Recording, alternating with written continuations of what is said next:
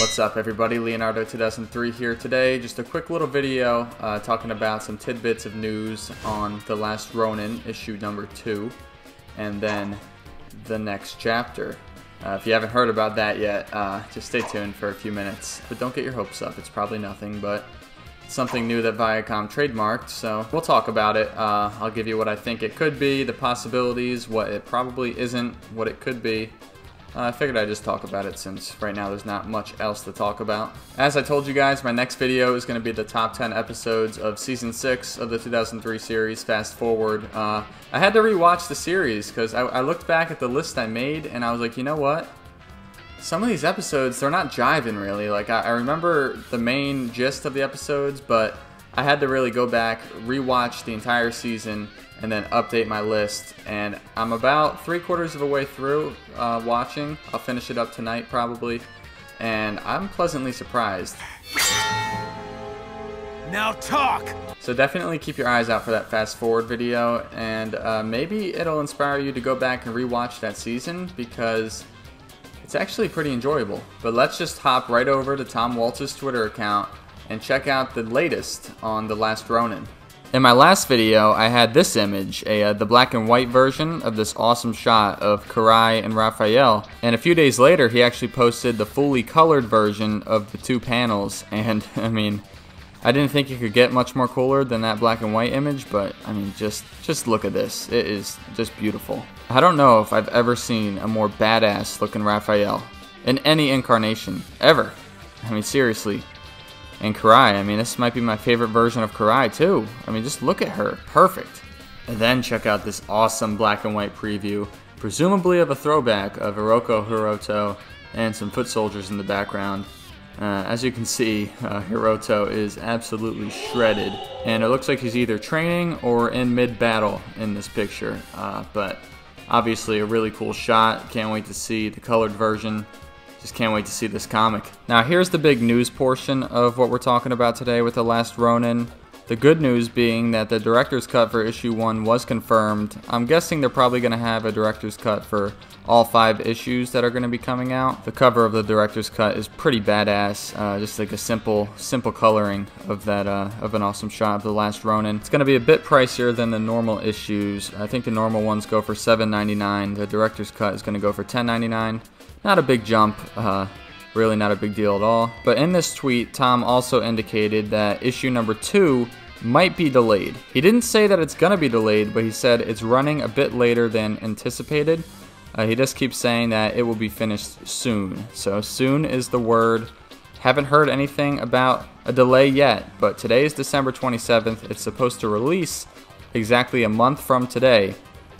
January 27th. So we'll see. I mean, it already got delayed once. If it gets delayed again, I mean, I'm not really going to care. It'll probably just be a couple weeks. And, I mean, this is one of those things where the delay is always going to be worth it. I mean, the anticipation is just killing me to get issue number 2. And, I mean, I'm so ready. It's gonna suck if it gets delayed even further. But, I mean, it is what it is. I mean, you can't rush. They say you can't rush perfection. And this comic is pretty damn close to perfection. Now, it was also confirmed a couple weeks ago that there's going to be a third printing of The Last Ronin issue 1 released the same day that issue 2 is supposed to be releasing. It's got a pretty cool new black and white cover. Just another printing of this thing. I mean, definitely over 100,000 copies sold of this thing so far, I'm sure. I mean, it's just, the success is insane.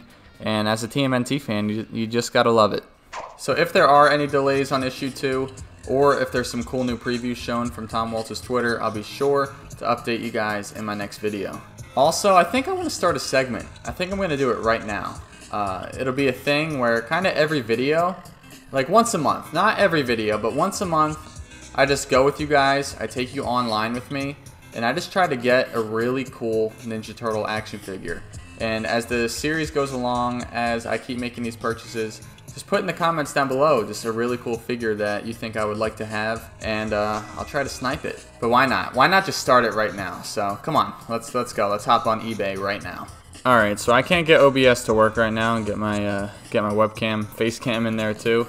But let's see what we're gonna be buying today. I'm thinking I've done a little bit of research on these fast forward figures, So let's see what we got going on. Now this fast forward line of the 2003 series, I think it's fitting right now that I buy because I'm doing the top 10 list as my next video.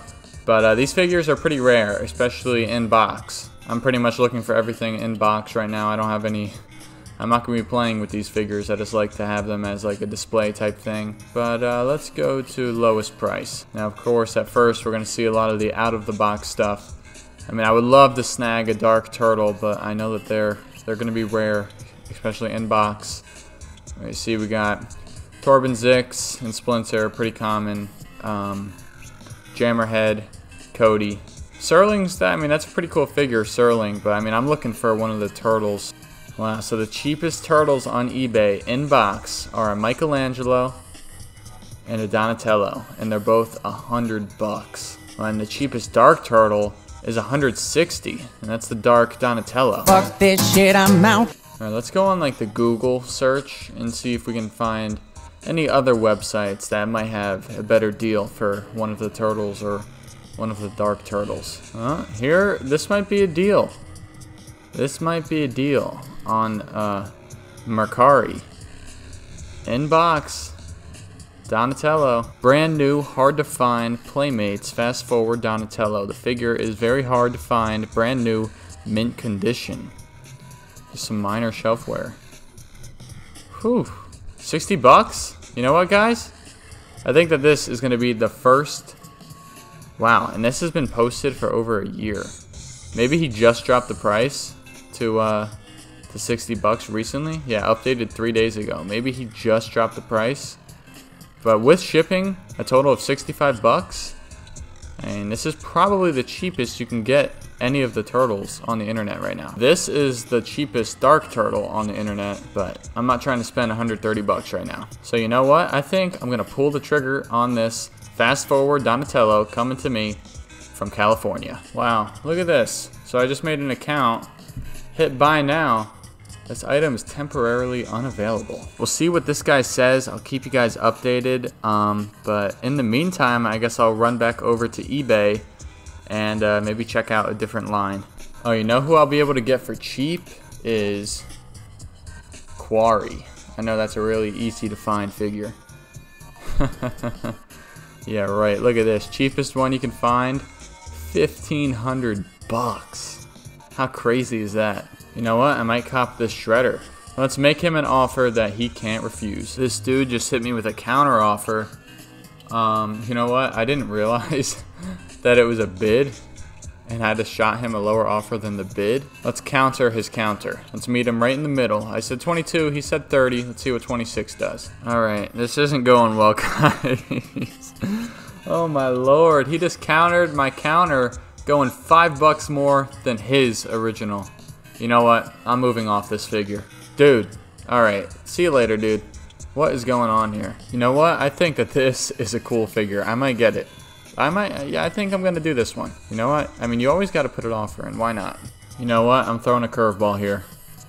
I am going with the Karai figure from the 2007 movie. Or I guess it came out in 2006, but you know what? Whatever. This has been kind of a fail of a first attempt at this little mini series on the channel, but whatever. Let's go for it. All right, that's a wrap. I got it. I got the Karai.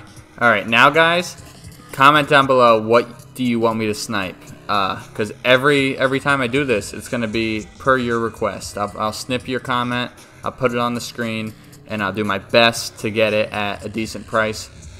If I can't find it at a decent price, I'll just move it down the list, and I'll keep my eye out for it, and if I can snipe it, I will. But definitely drop a comment down below. What are some of your favorite figures? And honestly, I'm looking for the collections of the original Mirage comics too, the hardcover collections, because I really gotta get I gotta read the source material. Honestly, I've only read bits and pieces, which is crazy to say, but comics are also a possibility here too. But let me know down below, what do you want me to snipe? I'm going to do my best to do it. Now, let's talk about Viacom registering the trademark for Teenage Mutant Ninja Turtles Next Chapter. So all that we know is that on December 8th of 2020, Viacom filed their application to trademark Teenage Mutant Ninja Turtles Next Chapter Other than that, this is pretty much the only other information that we have on this. The trademark type is entertainment services in the nature of continuing program series featuring animation, comedy, and drama provided through cable television, broadcast television, internet, video on demand, and through other forms of transmission media, providing online information in the field of entertainment concerning television programs. Now, I know that we don't know anything about this yet, but it did mention in the trademark that the type it is continuing a previous program. I don't know if any of you guys shared the same first reaction that I did a few weeks ago when I read this, but I thought TMNT the 2012 series when I first read it. I mean, I really have felt, especially over the last few years, especially once Rise, we could tell it was fizzling out. The 2012 series, there's a good chance that it could be coming back, at least with a one-off movie, at least, that's like at minimum. But this could be a little spin-off continuation of the 2012 series. But before we speculate anymore, here's like the timeline of everything we know. It was filed on the 8th, went through some stuff on the 11th, maybe got processed or whatever. 3 months from the filing date, so sometime in March, it's going to be examined by an attorney. So pretty much nothing can possibly happen until March, until this actually gets examined and I guess proofread by an attorney or whatever. And it looks like they paid for the trademark on the 11th as well. That's all we know. Now, stuff gets trademarked all the time, especially big corporations. They'll just trademark things. A lot of it doesn't come to fruition. It never happens, but they trademark it just in case because it's something that's on the cutting room floor and they're going to trademark it just so that no one else can, because it's something that they're working on. Of course, whatever this is, it could get scrapped tomorrow, and this trademark could just be sitting in the trademark system, and Nickelodeon and Viacom might not do anything with it. But if we do get any information on this, I mean, Toy Fair 2021, San Diego Comic-Con 2021, I mean, that's when I guess we would hear the first rumblings of actual news, but I don't even want to get that ahead of myself. I mean, the next chapter is obviously, I mean, it said it even in the type of trademark that it is. It's a continuation of a past series. I mean, it pretty much says that in the trademark. So what are we continuing here? I think that we could rule out the 2003 series. Just rule that out. It's not going to be getting a continuation. It hasn't even gotten the proper video release yet, so that is not getting continued. Any live action Teenage Mutant Ninja Turtle stuff, I think that's also ruled out. So the original trilogy, The Next Mutation, you can just rule those out. That includes the 2007 movie, the Michael Bay movies. Definitely not those. I mean, the live action movies would have a better chance of getting a continuation than those for sure, but I still don't think it's going to be anything movie related. The things that I think it could be are maybe the 87 series. You never know. I mean, nostalgia is king. It's been king for like the last decade.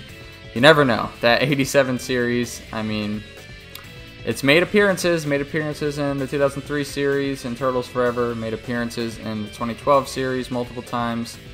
I mean, maybe they'll actually bring it back and try to continue it. I mean, it sounds a little far-fetched, but I mean, nostalgia is king. That's all I'm gonna say.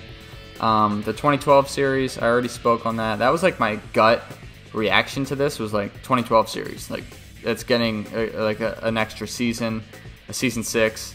I mean, I know people have been sending me this stuff that's on IMDb, Internet Movie Database or whatever, that has a season 6, episode 1 of Nickelodeon's 2012 series.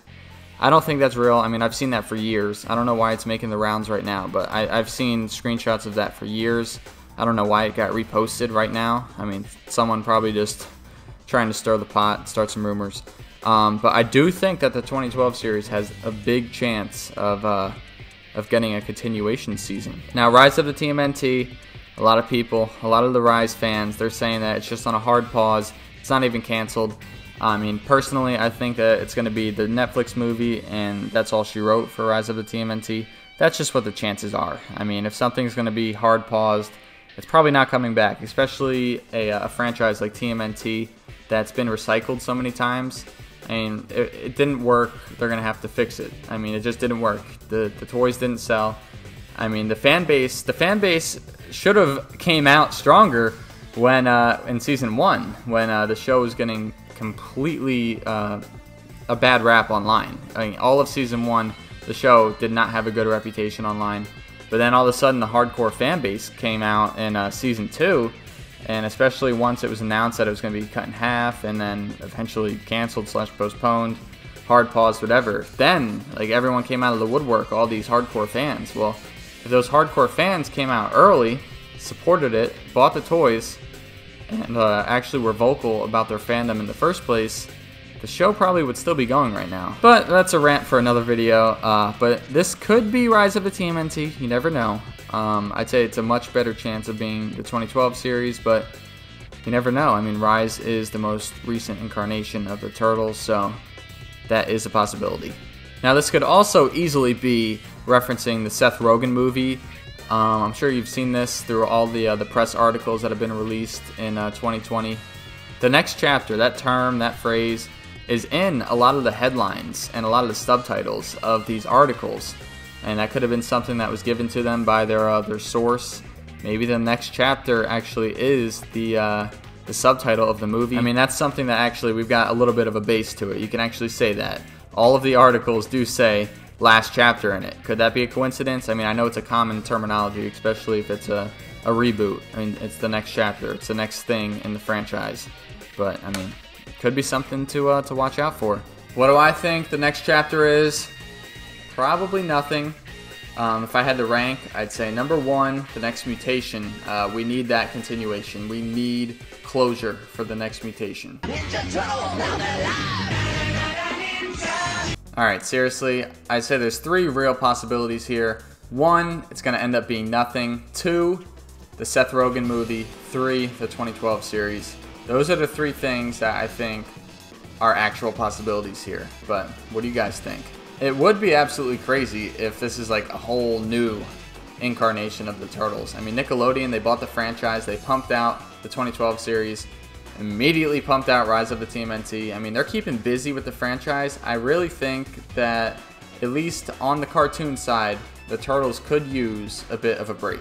I really think Nick should just wait like 5 years. Just have IDW continue the comics for the hardcore fans and for just the Ninja Turtle fans. But for the common fan, let some anticipation build. Let there be a hunger for a new TMNT series, because there's been no time to have a hunger for a new series, because it's just been bang, bang, bang. 2003 series, 2012 series, Rise of the TMNT. It's like, we've really not had much time to actually build a hunger for a new incarnation. And within that, we got the 2007 movie, we got 2 Michael Bay movies, and we're getting a Seth Rogen movie. I think that they need to pump the brakes on Turtles and let some hunger build up for the common fans, because the common fan, that's what drives a series. That's what drives revenue. Not the hardcore fans, just the common fan, because that makes up a much bigger demographic. Alright guys, anyway, that's the video. Just a quick one, just speculating, just talking. I had to get some turtle talk off my chest, because I've just been watching Fast Forward and I've been busy with work. I work with the Postal Service. Postal Service in December it's a whole different beast. It's just 65-hour work weeks and not much time for much else, so I haven't been able to actually just watch Fast Forward all in one day, because I barely get a day off, but I'm not complaining. But the Fast Forward top 10 list, keep an eye out for that, and I'll leave you with another teaser of the video that I'm going to follow up the Fast Forward top 10 list with.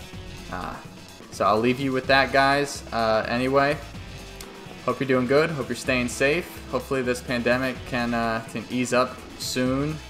It's almost been a year since COVID started, which is absolutely insane, but we can just hope that this vaccine can really fix things up and it can just slowly go away, or actually hopefully quickly go away. But I hope you guys are staying safe and keep rocking on. Peace out. I will be back. And remember one thing, I never take a job where all the facts aren't fully disclosed.